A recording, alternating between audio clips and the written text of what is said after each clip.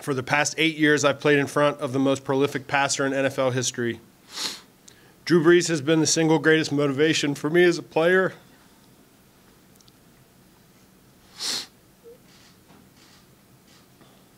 Every day I would walk into the building and pass Drew watching film.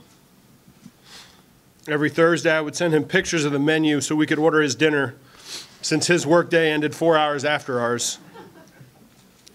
You have made countless sacrifices for your teammates, spent countless hours with us instead of your family. My greatest drive as a player was not to let you down.